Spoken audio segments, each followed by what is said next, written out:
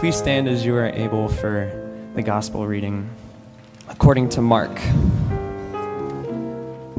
And it reads, Jesus went on with his disciples to the villages of Caesarea Philippi, and on the way he asked his disciples, "Who do people say that I am?" And they answered him, "John the Baptist, and others, Elijah, and still others, one of the prophets." He asked them, "But who do you say that I am?" Peter answered him, "You are the Messiah." And he sternly ordered them not to tell anyone about him. Then he began to teach them that the Son of Man must undergo great suffering and be rejected by the elders, the chief priests, and the scribes, and be killed, and after 3 days rise again. He said all this quite openly. And Peter took him aside and began to rebuke him. But turning and looking at his disciples, he rebuked Peter and said, "Get behind me, Satan, for you are setting your mind not on divine things, but on human things." He called the crowd with his disciples and said to them, If anyone wants to become my followers, let them deny themselves and take up their cross and follow me. For those who want to save their life will lose it, and those who lose their life for my sake and for the sake of the gospel will save it. For what will it profit them to gain the whole world and forfeit their life? Indeed, what can they give in return for their life? Those who are ashamed of me and my words in this adulterous and sinful generation, of them the Son of Man will also be ashamed when he comes in the glory of his Father with the holy angels. This is the word of God for the people of God. You may be seated.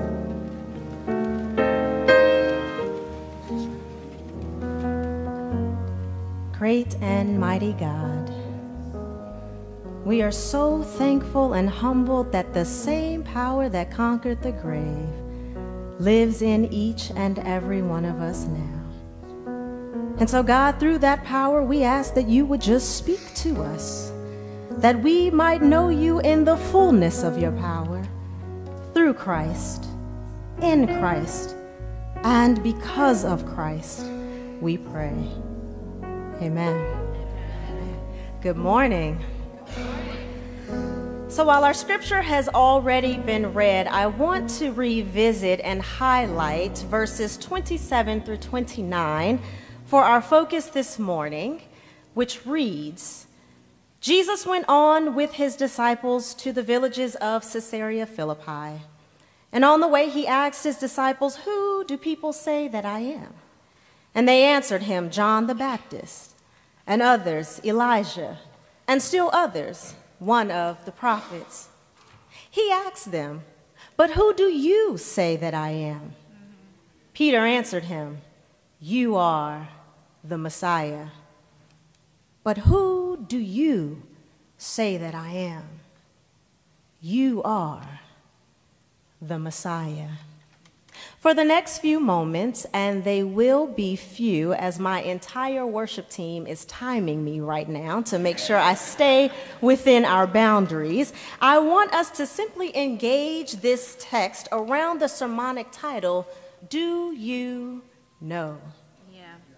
As we enter into this sermon time, I want to acknowledge that today, September 11th, marks the anniversary of the most horrific and tragic terrorist event this country has ever experienced. For some, this day brings about deep memories of loss, fear, and destabilizing chaos.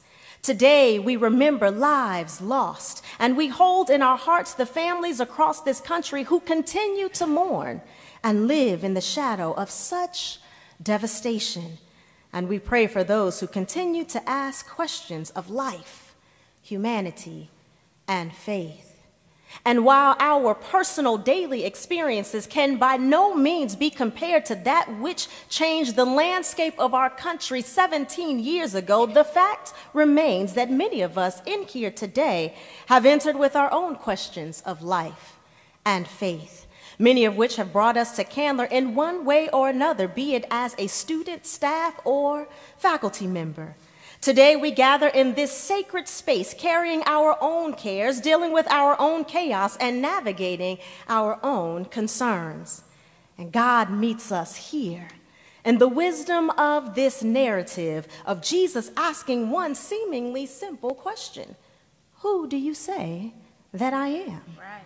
Here in the ideological center of the Gospel of Mark, we see Jesus and the disciples on a journey, and Jesus uses this journey time to inquire about his identity. Now, we all know that when Jesus poses a question in the Gospels, there is indeed a lesson behind it. And while we will not treat the fullness of this lesson today, I will leave that to my friend David Lewicki to do on Thursday. It is important for us to acknowledge that there was a greater purpose behind this inquisition. But for today, I want us to just rest in the moment of Jesus' question. And so he asked the disciples, "Who do people say that I am?" And they respond, John the Baptist, and others Elijah, and still others, one of the prophets. The answer the disciples give from the crowd's account are sensible. In reality, much of Jesus' ministry had clearly evoked the legacy of these individuals, so these answers, while incorrect, really weren't far-fetched. And so then Jesus turns the question to a more personal nature, and he asks, "But who do you say that I am?" Now understand, he's asking this of the disciples. These are the very individuals who have journeyed with him consistently. They have not only witnessed, but also participated in some of his miraculous works. They have spent intimate time with Jesus. They've talked with him, eaten with him, and been in his presence from the day he called him. And now they move through Caesarea Philippi, headed toward Jerusalem. Research the significance of this location a little bit later. And Jesus asks them, "But who do you say that I am?" He was no longer interested in what the crowd had to say. He wasn't satisfied in the spectator version. He wanted to hear from the ones he handpicked to walk with him. Right. These are the men he has chosen. He's training them, he's equipping them, and eventually he's going to send them out to tell others about who he is. He's going to send them to go and witness to the ends of the earth. It is absolutely paramount at this point that they know who Jesus is, that they know Jesus' identity. And so he asks, "But who do you say that I am?" Brothers and sisters, I believe this narrative is not only speaking about the disciples, but it is also speaking to each of us today, as many of us in this room are here on a journey. We are here as a result of being called by God, handpicked, if you may, on a journey of faith with Jesus. We have spent deep spiritual time with Jesus. We've committed our lives to following him. We are here being trained as ministerial leaders, preparing to go out into the world to share the good news of the gospel. And today, Jesus, the Jesus of our journey, asks us, "Who do you say that I am?" Essentially, Jesus is asking, "Do you know me?" Yeah. After all of the intimate devotional time, after all of the places I've taken you, after all of the divine acts I've performed in your life and the lives of those around you, do you know who I am? Today, when we are reminded of national crisis, Jesus is asking, "Who do you say that I am?" Do you know me? Do you know who I am in your life, in the routineness of your life? Do you know who I am when that routine gets turned upside down? Do you know who I am when this journey starts to seem a little rough? Do you know who I am when I lead you into the unfamiliar? Who do you say that I am? Do you know who I am when the world around you seems to have gone straight up crazy? Do you know who I am when you walk into seminary and it looks nothing like you imagined? Do you know who I am when your faith walk meets sacrifice and struggle? Who do you say that I am? Yeah. Do you know who I am when your patience runs thin, but I still call you to love? Do you know who I am when you experience loss and grief? Do you know who I am when you're tired and overwhelmed, when you've got papers due, family at home, a job to work, assignments to read, people to manage, deadlines to meet, and all of it seems impossible and completely unreasonable? Who do you say that I am? Do you know me? He asked them. And Peter, known for speaking first, answers, "You are the Messiah. You are the Messiah. 4 simple words, yet infinitely significant and profound. This is the point the author has been building up to for the last 8 chapters of Mark. Jesus is now named the Messiah, the anointed one. But how did Peter know this? Up until now, Jesus has not done anything Messiah-like in Mark's gospel. Yet Peter proclaims, you are the Messiah, you are the anointed one, you are the Christ. And while we see verses later that Peter really didn't understand what it meant for Jesus to be the Messiah, he still makes the declaration. Yes, Peter still had much to learn about what Jesus as the Messiah really entailed. But here, in this moment, there is hope in the expectancy of Peter's response. Perhaps in that moment, Peter looked back over the journey and remembered all that Jesus had done. Perhaps just then he called to mind all of the lessons Jesus had taught them in the in-between moments of their ministerial walk. And then maybe he looked ahead to where they were going with expectancy of Jesus doing something even greater. And right there at the intersection of past experience and future expectation, Peter gets it.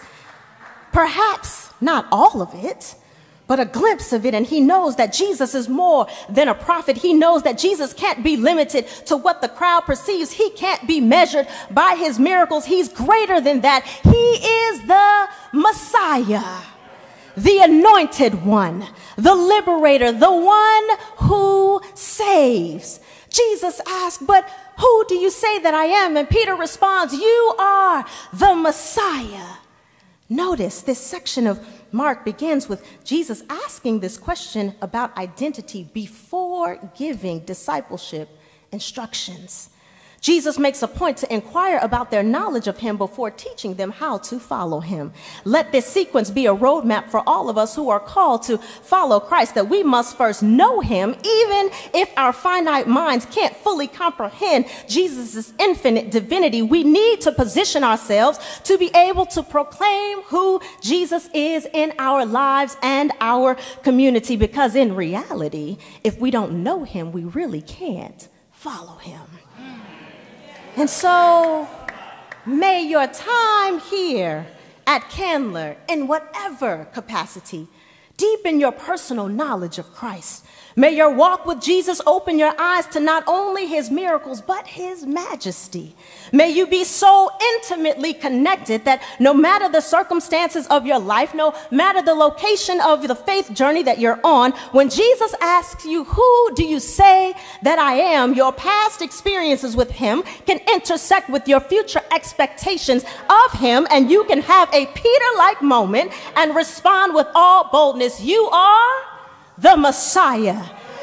And this is not to say that you've got it all figured out, and definitely not to say that you've reached some measure of perfect knowledge of Christ, because Peter and the other disciples got it wrong before this encounter and got it wrong again immediately after. But in this moment, this proclamation plugs you into the divine power of Christ, positioning you to follow him in the fullness of your call and in the fullness of your faith. Jesus asks, but who do you say that I am?